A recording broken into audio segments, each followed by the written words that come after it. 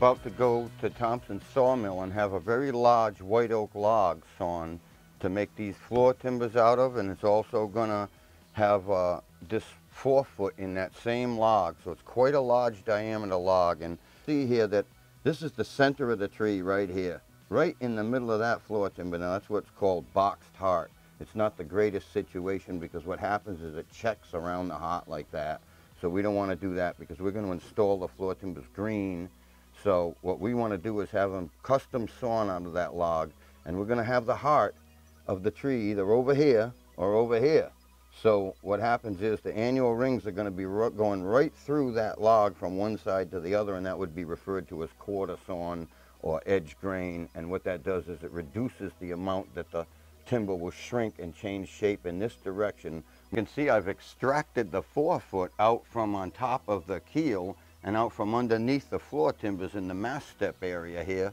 And I've got it out on a couple of sawhorses here. It's the piece that we're going to try to get out of that large log out at the sawmill. And like I say, the annual rings in this log were on a kind of a diagonal to the log right here, and the medullary rays going through it that way. We wouldn't want that because our log's going to be green, and we don't want it to shrink into a rhombus.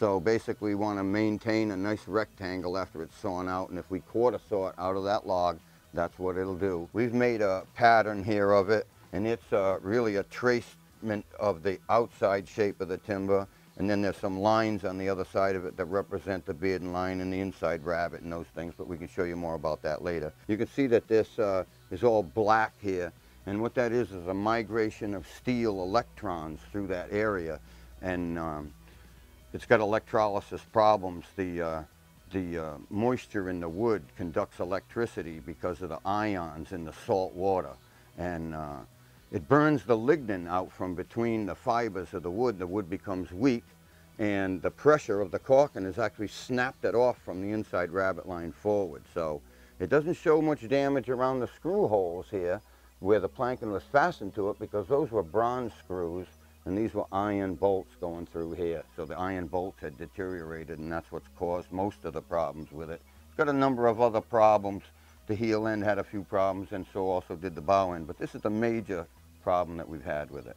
The timber seems to have stayed pretty stable, but we're after getting the annual rings to go right directly through it this way and the medullary rays in this direction. So we're going to have the center of the tree, when we cut it out, either on this side of the timber directly in line with the bolt holes here, or on the other side of the timber.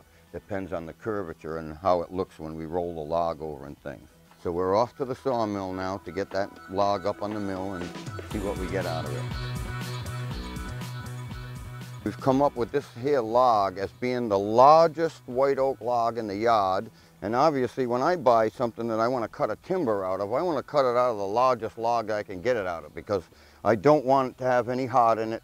All the timbers and everything that we cut out of this log are going to be clear of the heart completely because of the size of the timber. If it was a smaller timber, it wouldn't allow us to do that. So it's very important to me not to have the heart in the timber.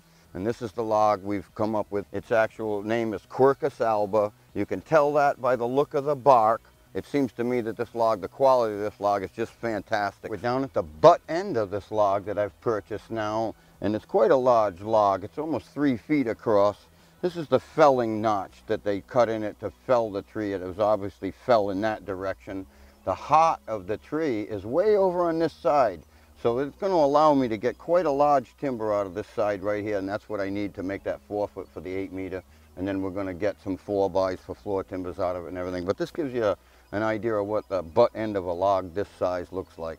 This is the small end of the log. The bottom of the log is much bigger in diameter than this.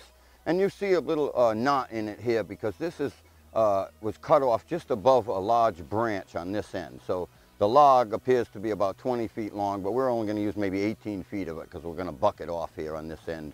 I'm looking to get a very large timber out of this thing that's about 14 inches by 8. And that is going to come out alongside the heart right here with the annual rings going through the timber this way. But in some position, this log is going to get rolled, and in some position I am going to take a 4-inch swath right down the middle of it like this to get quarter sawn material with the annual rings going across the board like that. So it'll be like 4 inches by 12 inches.